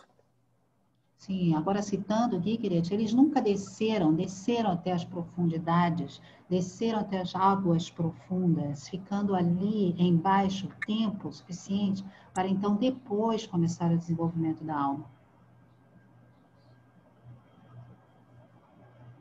I'm sorry, I didn't answer your question. Desculpa, acho que eu não respondi a sua pergunta. Okay. Thank you, Stefano. But can I ask you a question, Marcos? Mas eu posso To me? fazer uma pergunta para você, Marcos? Wow. 2. Okay. 1. No. Do you receive my No. emails? I've Only been one. writing you since August. Ele tem escrito para você desde agosto. Qual é o seu e-mail, afinal? Do you have my right email? I'm fading out. Okay. But I will return to you. Okay. Sorry, Then sorry. the second question Segunda is, pergunta. what do you think Gigerich would say? O que você acha que o Gigerich diria? Eu sempre fico com a ideia de que o Gigerich está falando de que a alma está encarnada na história. I always Se a have the nossa idea that Gigerich says that soul is incarnated in history. E se a história atual ela é a história dos refugiados e suas And if dificuldades, our history now is the history of the refugees and their difficulties, a alma está lá nesse episódio dos refugiados. É ali que a gente deve se concentrar. the soul is there in these refugees episodes, and that's what we need to concentrate in. Apenas uma hipótese. This is just a hypothesis. I remember when in supervision I said, how about society? And he said, Jung doesn't care about society. Society doesn't exist. Actually, I would say we need to put psyche and society together. Without, we will not understand the current world. Sim, uma vez na supervisão eu falei para ele, e a sociedade? Ele falou, a sociedade não importa, Jung não se importava com a sociedade. Na verdade, eu estava querendo levar para ele justamente essa ideia da psique e a sociedade. Nós temos que ter o olhar para ambas. Eu concordo. Obrigado, Stefano. I agree. Thank you. Thank you, Stefano. Ciao. Tchau. I think we have time for one question, right? Acho que temos I can stay tempo here, ainda but... para outra pergunta. Abre o Oi. seu sonzinho, Patrícia. Or if you nós want temos... to write, I can give you my emails. I will be happy to answer you. Sim, para quem não conseguir então vamos... fazer as perguntas, eu dou o meu e-mail, vou ficar feliz em responder a todas elas. Então, vamos fazer a pergunta da Marta, que perguntou primeiro. Ela escreveu aqui o que significa abrir as portas para o refugiado na prática. Okay, so Martha has a question. What does it mean to open the doors to the refugees in the practice? Well, we have to distinguish between the acute cases. That is a thing for psychiatrists.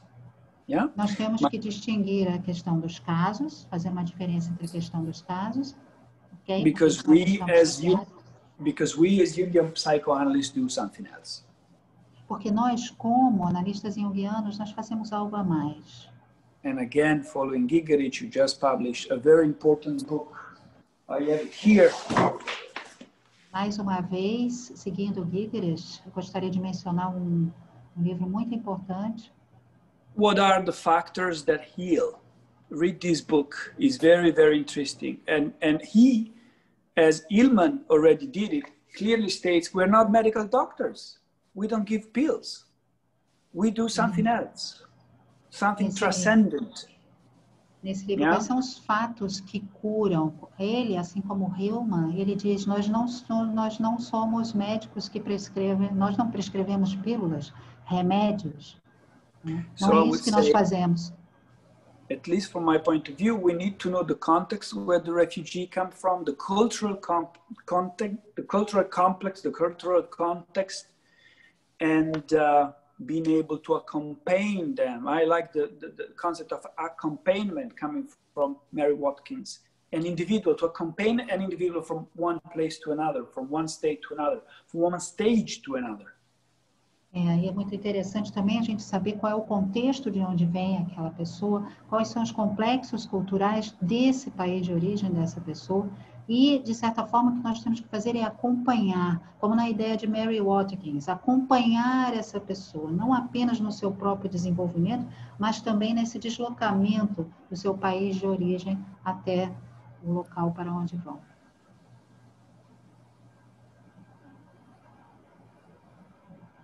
Será que dá tempo de mais uma, Isa? Que a Ieda tinha uma pergunta. Sim, claro. Ele falou que ele está disponível. Então, vamos lá para mais uma. A Ieda. We have one more question from Ieda. Oi, Stefano, prazer. Muito obrigada pela sua fala. Eu gostaria de perguntar para você se existe um trabalho psicológico com as pessoas que trabalham nos campos de refugiados, né? Porque me parece... Ai, Isa, desculpa. Oh, that's okay, Ieda. It's okay? Yeah. Porque me parece um trabalho essencial para um problema sistêmico, que é intercultural, né? Os refugiados, eles encontram muita resistência e rejeição por parte das culturas que chegam, né? Que eles chegam. Então, às vezes, eu sinto que é um trabalho que deveria estar muito mais num trabalho do coletivo, também de quem está recebendo os refugiados. Eu estou falando isso porque aqui no Brasil eu entrei em contato com um trabalho para refugiados e as pessoas que estavam recebendo estavam muito perdidas, né? Então, não sei se ficou clara a pergunta. Okay, Stefano, she's asking if there's any psychological work that is done with the persons that receive these refugees. Because, of course, these refugees, they face a lot of resistance, a lot of rejection in many of the cases. So this is her curiosity to know, especially here in Brazil, we've been facing these problems. If these persons also that are receiving the refugees, if they are in a certain way followed, accompanied by a psychological work. Is that okay, Eda? Okay. I just don't know where he is. Do you think that he... Stefano? Stefano? Acho que ele caiu. I think that he fell.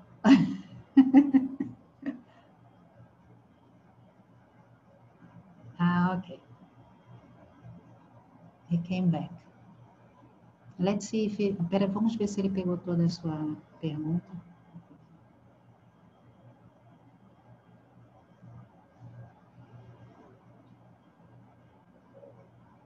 Okay. Stefano, are you there? Can you open your mic? Can you hear me? Yes. Yes. Okay. Did you hear the whole question? Not the end, no, because my telephone blocked. You know, it's 11. This is the time when my phone blocks and I have to go to bed. But just repeat the end, please. Sim, ele está querendo só que você repita o finalzinho, porque bloqueou. Mas eu posso também, se você quiser fazer, repetir, eu te acompanho. Vai. Mas abre o seu microfonezinho. Patrícia, abre o microfone dela, por favor. Stefano, eu queria saber, essencialmente o que eu quero saber é se existe um trabalho com quem trabalha nos campos de refugiados, que recebem os refugiados, não só com os refugiados, porque eles experimentam muita resistência, né, os refugiados, ao chegar numa nova cultura, muitos abusos e muitas situações complexas. Então, eu vejo isso como um problema coletivo, mais sistêmico, né? Quer dizer, o trabalho com refugiados é essencial, mas eu fico me perguntando se há esse trabalho com essas pessoas dessa cultura que estão recebendo os refugiados. Ficou claro? Yes. Was it clear? Okay. Yeah. Now I can see I understand Portuguese. Amazing. Nossa, posso ver que eu estou entendendo português. Incrível. But Brazilian Portuguese is easier than Portuguese. I don't want to generalize because I can talk about the work I did or colleagues did with refugees. And we, 4 years ago, faced many difficulties to give free of charge support, also coming as the most important hospital in Berlin. Because it was emergency time, because the structure of the refugee centers were very complicated, and they were in survival mode, or they were in, we need help, whatever help. So, and another important thing. Só um minutinho, Stefano, just a minute. Yeah. Eu não quero generalizar, mas, por exemplo, nós tivemos uma experiência na Alemanha, eu e os meus amigos, 4 amigos que trabalhamos com os refugiados, nós tivemos muita dificuldade em conseguir, né, ajuda psiquiátrica para 3 deles que estavam realmente numa situação muito crítica. Ok, go ahead. And then, at least 4 or 5 years ago, all refugees were not interested in soul work, in dream work. They were interested in get a paper saying that they could stay here. That's E, na verdade, a maioria desses refugiados, 4, 5 anos atrás, eles não estavam interessados em fazer um trabalho psicológico, um trabalho com a alma, eles estavam interessados em conseguir os documentos e conseguir os asilos.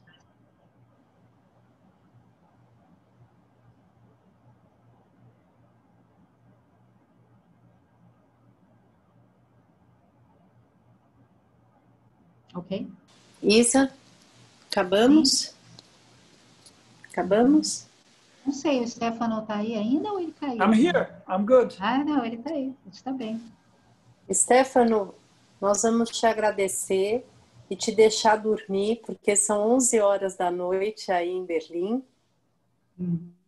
We'd like to thank you, and also we'd like to let you sleep, because it's 11 o'clock here, there in Berlin right now. Gostaria, por favor, que você deixasse o seu e-mail. I'd like you please to leave your contact, your email, so that people Se ele puder can contact escrever you. no chat, Isa. If you could write here in the chat your Let me see. email. How shall I do it? Where is the chat? I'm like a grandpa who doesn't know. Eu sou um pouco vovô aqui nessa. Tá bem. But It's right there. it's very easy. It's stefanocarpani@gmail.com. Okay, Stefano Very Carpani, everything together? Yes. With no Okay. points. Yeah, So somebody see- wrote it. Yes, exactly. Okay. Thank you, Lisa. Muito obrigada, Stefano.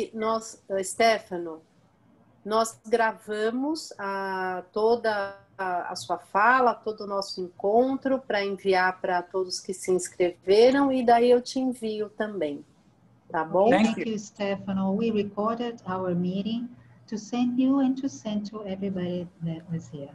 Okay? Perfect. Obrigado. Saiba que agora você tem pelo menos 100 amigos no Brasil. You might know that now you have at least 100 new friends in Brazil. Wow, amazing. Obrigado. Thank you, Patricia. Thank you, Isa, for your translation. You were amazing. Thank you very much. Grande abraço. Obrigada, Isa. Um beijo. Obrigada, Patrícia. Um grande beijo. Tchau. Ciao, ciao. Tchau, Stefano.